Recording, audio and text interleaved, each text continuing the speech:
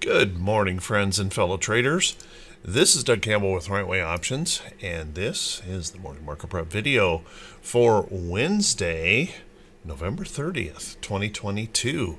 Boy, winding down this month already. Who would have, boy, it really flashed by. And it flashed by with kind of some interesting price action for us all to deal with.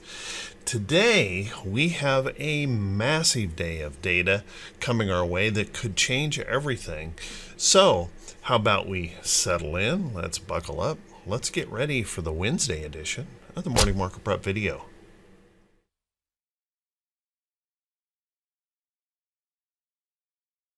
Good morning once again, everyone, and thanks so much for being here. I do truly appreciate it. Let's take a look at these charts and see if we can figure out how we may want to approach the market for today with a lot of data coming our way that could spell significant volatility and could really create significant whipsaws and head fakes and all kinds of drama for the day. First off, let's take a look at these charts. I continue to mention here that the diamonds, being the strongest of the index, is the only one at this point to be able to break through that downtrend, and it's holding up very, very well in here. But the last couple of days, we've seen a little bit of uncertainty pulling back here to test some support in the chart, but no technical damage done here in the chart, as you can see, kind of holding in there on that trend, holding in on that support. If we can find bullish inspiration today, and that's going to be the question, will it be the bulls or the bears that find inspiration today? If we find bullish inspiration, then we have a several 100-point move up here to retest that price resistance in the chart. If the bears, however, find inspiration today, well, we're right here testing that support pretty quickly, and we could, if that breaks, then we would look for a level down here. Now, unfortunately, that's going to be 600-700 points lower if we do break that support level, if those bears find that inspiration, and it may actually shake market confidence here a little bit if that were to happen, breaking down, through trend. So we'll want to watch that one pretty closely here on the day. And honestly, I have absolutely no idea how we might react to the data today. There's going to be a lot coming our way, I think. And even after we get through the morning, then it's going to be the hurry up and wait for Jerome Powell's comments to determine the actual sentiment of the day. So be kind of wise as to how you approach this market today, and be careful over trading, because I think we could see quite a little bit of volatility as all of this data rolls out. Emotion could spill out in a lot of different ways here today. Let's take a look at our SPY. SPY, a little bit more of a critical situation here in the SPY. If you'll notice in here, if the bears were to be inspired today, well, first off, we tested this little level of price support in here solidly yesterday, held on that level. But you would notice pretty carefully or closely, if those bears find inspiration today, it'd be a pretty quick trip down here to test this level. And with the pressure that Apple is feeling right now, supply chain issues and the issues of the things going on over there in China, creating some some challenges for them on production. That has a pretty substantial impact on the SPY and the QQQ. So you'll want to watch that pretty closely. Now, keep careful close eye on this, because if the bulls find inspiration, then once again, I suspect we're going to test up into this area here, and we'll be looking for that resistance to come into play in the chart. So watch those areas closely. Now, trend continues to hold up here in the SPY. So we have that going for us on that short-term upside trend. But on the other hand, we have, doggone it, this downside trend that we're still challenging us here on the SPY against that resistance. And I've mentioned this several times in the right way options room. I think this is going to be a critical level for the market, sentiment wise.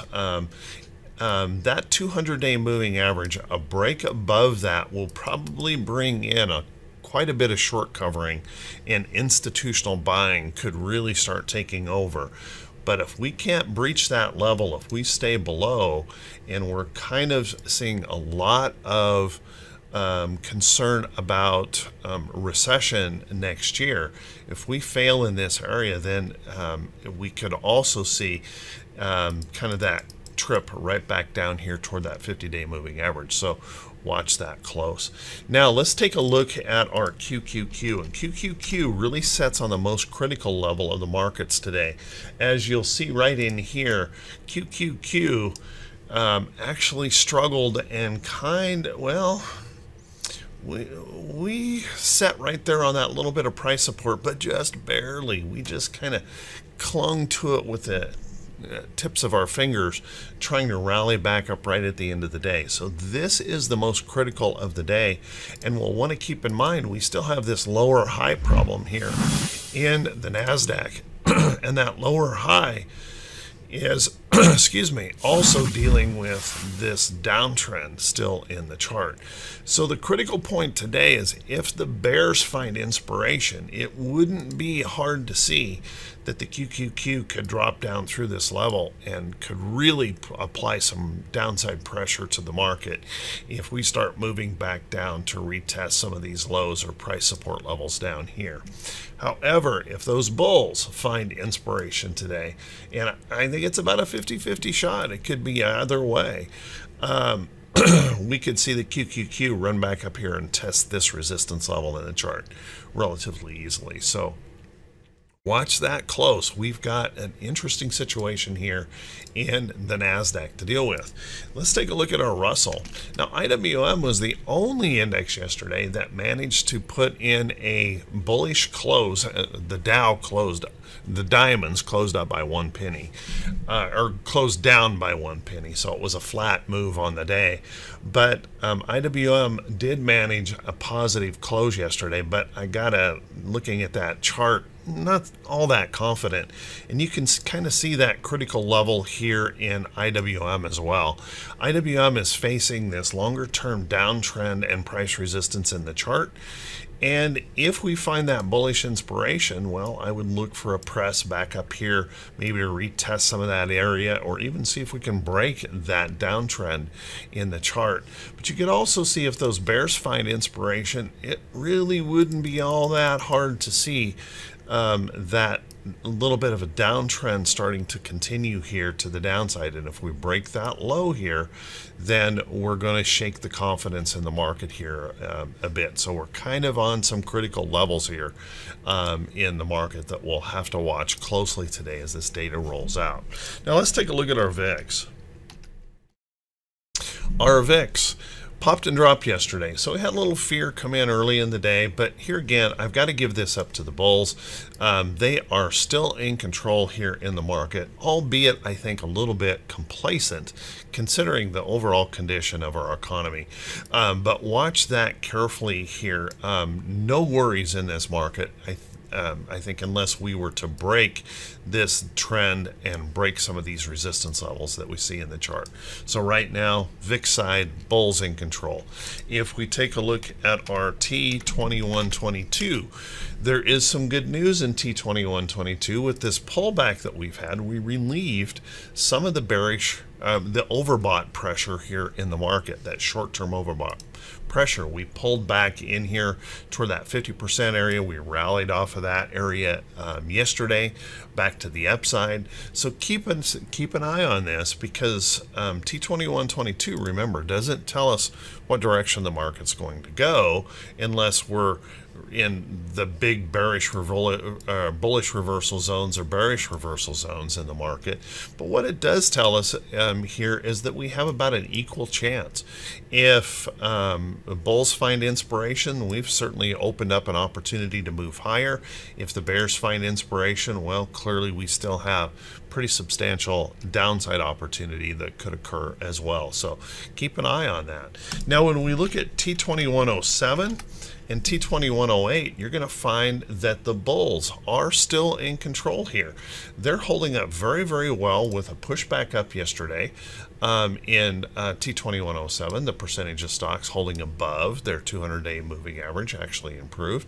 And we've got good support levels below. So the bulls are hanging in there pretty strong. Now, some of that seems a little bit odd to me considering the overall condition of the markets, but you know, with everyone going out and working those credit cards really hard for the holiday sales events, that seems to have inspired the market to continue to hold on to that bullishness, although we are ignoring that debt overhang that's likely to be a little bit difficult coming into the next year. So watch that close.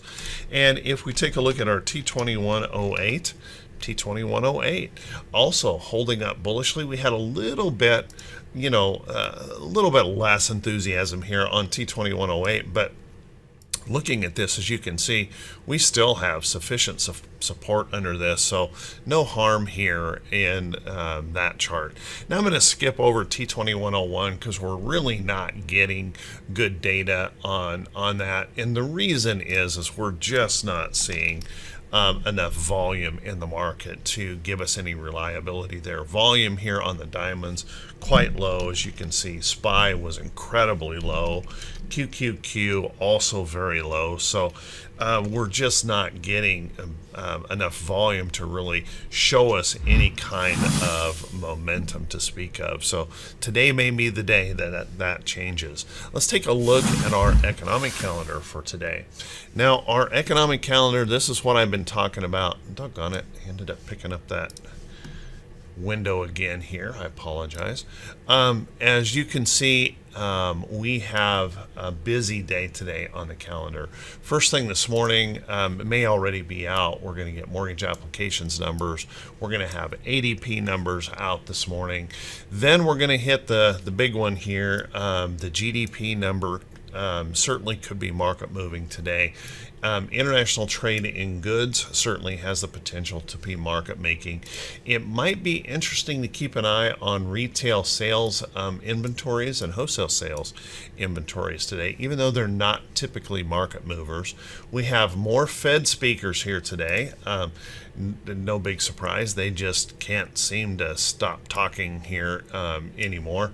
As you can see, we've got on the day, we've got Bowman, we've got Cook, and then we're going to have General Powell, Jerome Powell here this afternoon.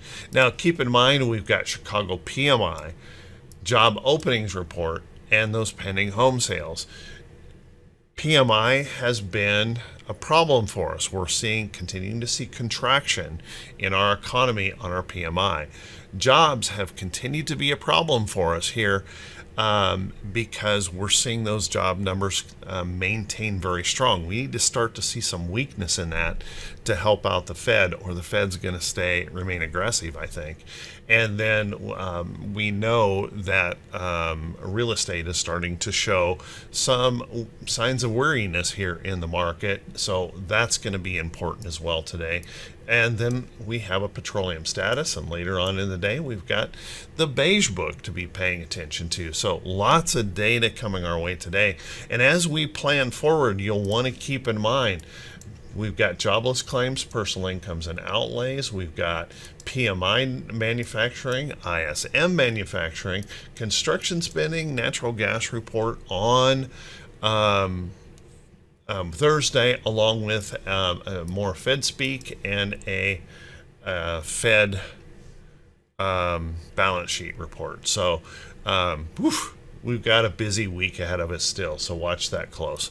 Let's take a look at our earnings calendar for today. Now, our earnings calendar, a little bit busy. We're just short of 30 companies expected to report today, or verified that they will be reporting today.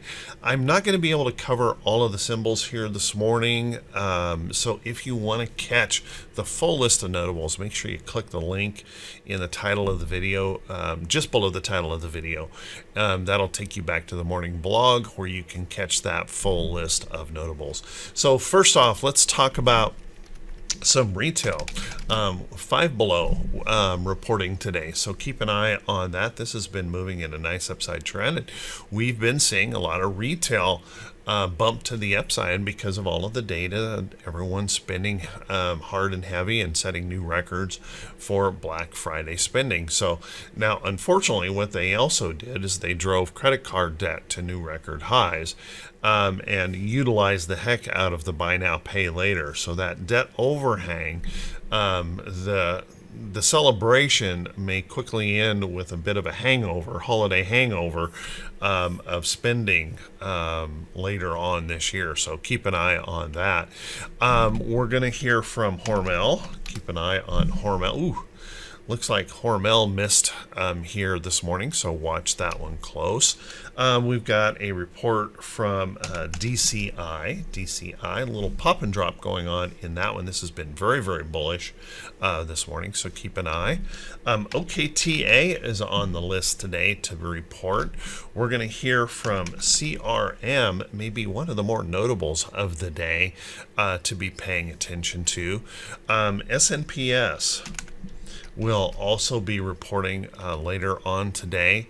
VSCO will be another one to watch. It's been moving in a nice upside trend here, so keep an eye on those. Once again, if you want to catch that full list of notables, make sure you click that link below the title of the video. Let's take a look at a few stocks that could be setting up for today. But before we do that, guys, if you could do that quick favor for me, if this is the first time you've seen these videos, if you could please click that subscribe button on YouTube, and then also click that bell icon when it pops up, so you'll be notified every time I post a video. And if you find these videos to be useful or helpful, if you could please also do me that favor by clicking that bell icon or that thumbs up button and leaving the brief comment on the channel. That helps that algorithm show the engagement to the channel. And I want to say thank you to everyone that takes the time to do that, and also thank you for those folks who go through and comment and click the thumbs up buttons for other folks that have commented on the channel.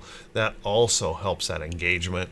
So thank you very much. You guys truly are wonderful folks. I really appreciate it.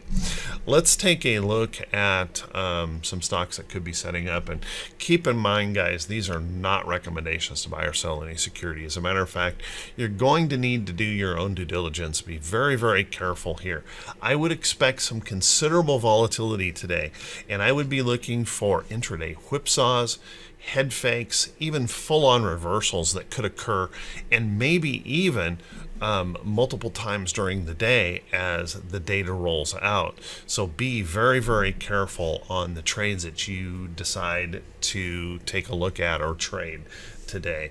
Let's take a peek here. One of the things that I have been holding and trading and talking about in the Right Way Options Room is this trade in TLT.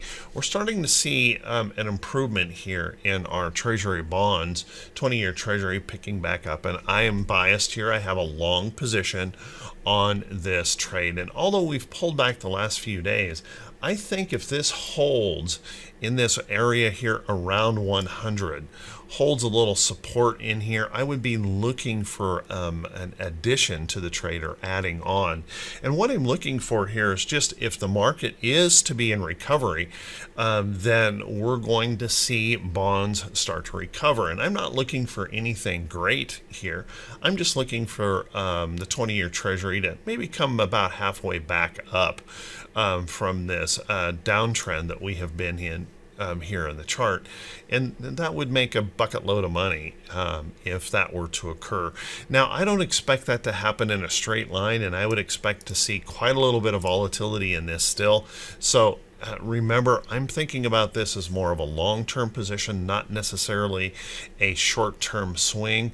But I got to tell you, I like the pattern and I like the way this is developing here in the market. One thing that could really help this a lot, and there's been some stories about this, is the Treasury Department is likely going to be coming out. Some estimates were around May of next year. They could start doing this sooner.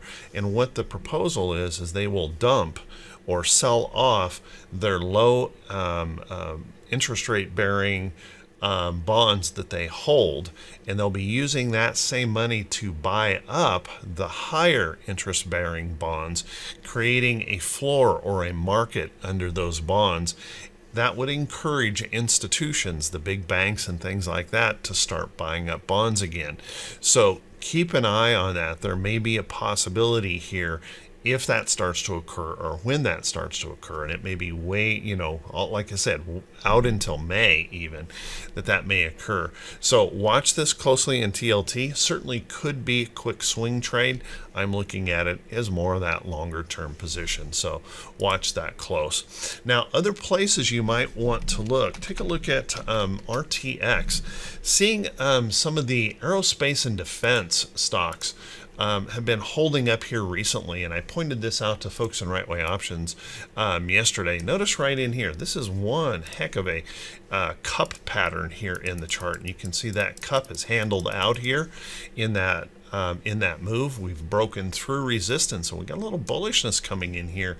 As you can see, that nice little resting pattern here, popping a little bit of bullishness. You might want to keep an eye on that if that starts to push on higher here. So keep an eye on Raytheon.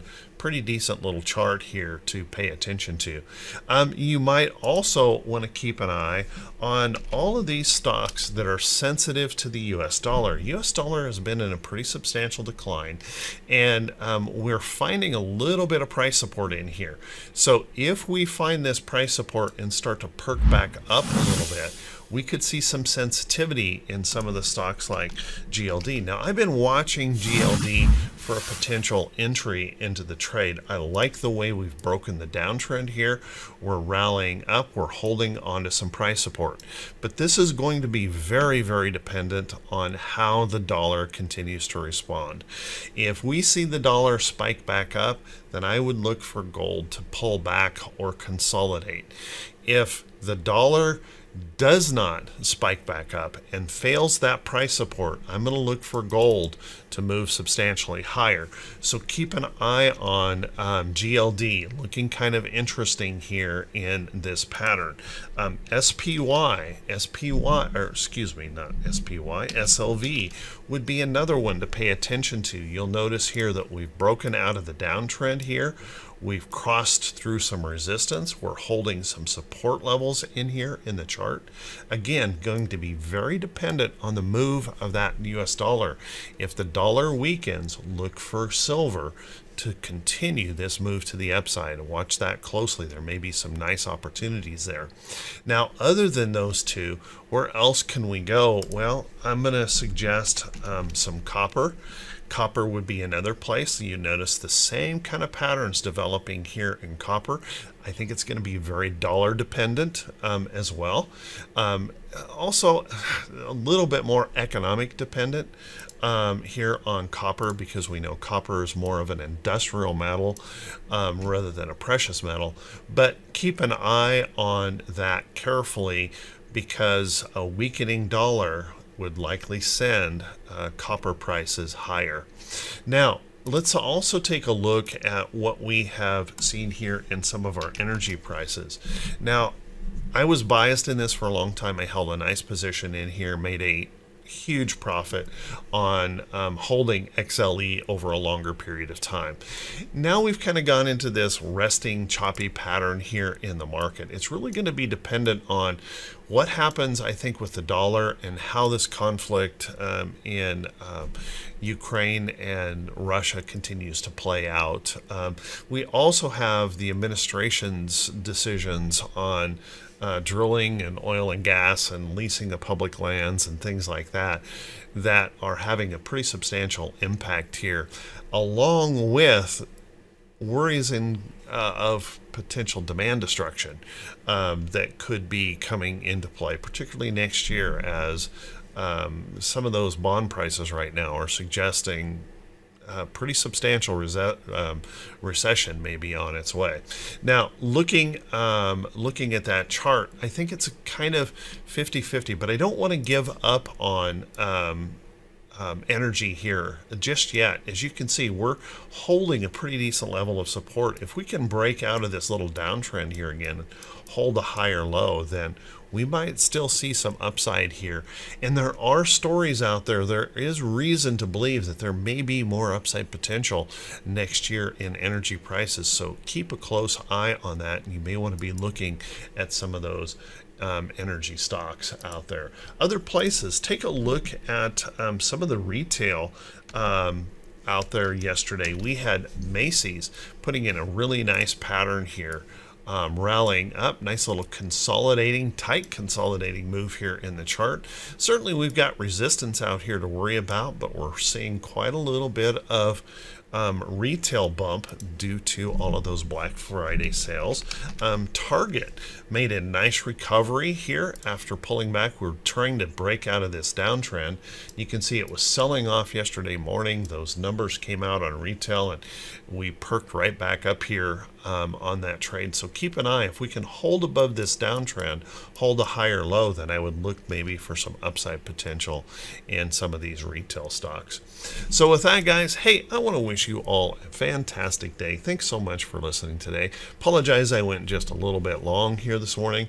Want to wish you all the best. Be careful. Watch for considerable volatility today. Protect your capital. And I will see you right back here bright and early Thursday morning. Wish you all the best.